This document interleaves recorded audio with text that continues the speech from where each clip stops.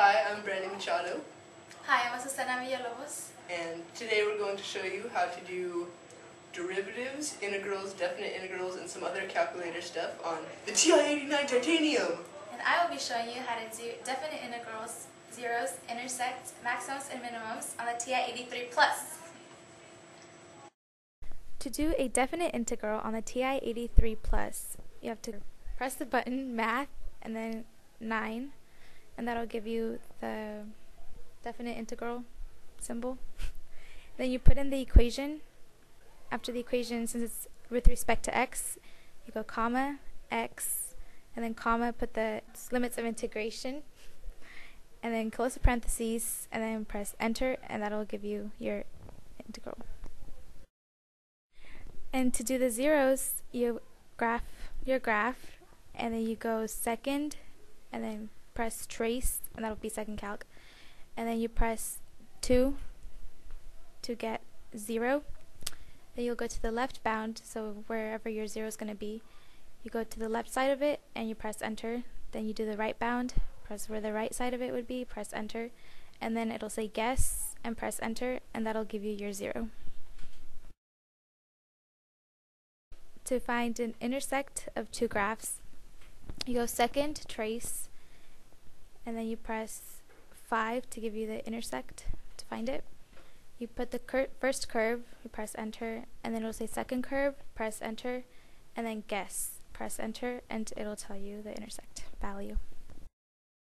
Find a minimum, you have to graph your graph, then you go second, trace, which will be calc, it will say calculate menu, and then you press 3 to get minimum. Wherever your minimum is going to be, you go left bound, press enter, and then go to the right of the point.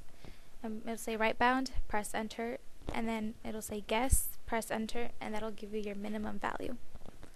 For the maximum, you do the same thing, you go second calc, and now you're going to press, in the calculate menu, press 4, and that'll give you to find your maximum, and then you go to the left side of it, it'll say left bound, press enter, go to the right side, it'll say right bound, press enter, and then guess, and press enter again, and that'll give you your maximum value.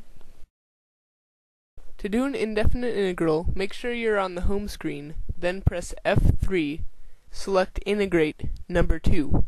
Then, in the parentheses, you put the function, comma, x. The x represents the dx in the integral function. Close parentheses. It should be noted that the answer that the calculator gives you does not have a plus c, so don't forget to add the plus c when you write the answer down. Because if the dx is like the period at the end of the sentence, then the plus c is like the question mark at the end of a question. To do a definite integral, press F3 and select integrate.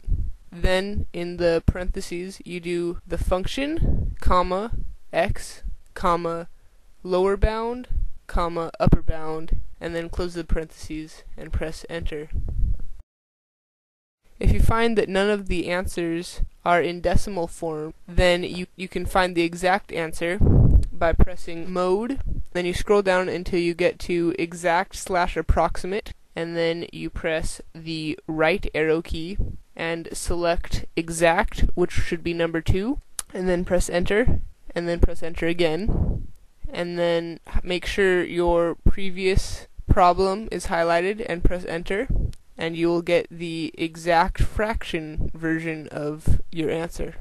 But don't forget to switch back to approximate, because it can be really annoying when it says 2 pi equals 2 pi. To do a derivative, press F3, and then select differentiate number 1, and then in the parentheses you put the function, comma, x, and then close the parentheses. To find the slope of the tangent line on a graph, go to your graph, and then press F5, and then scroll down to number 6 where it says derivatives, and then press the right arrow key and select dy dx, and then plug your point in, and it'll find the slope of the tangent line at that particular point. The biggest difference between the TI-89 and the TI-83 is that on the TI-89 the cover slips from the bottom, and on the TI-83 the cover slips from the top.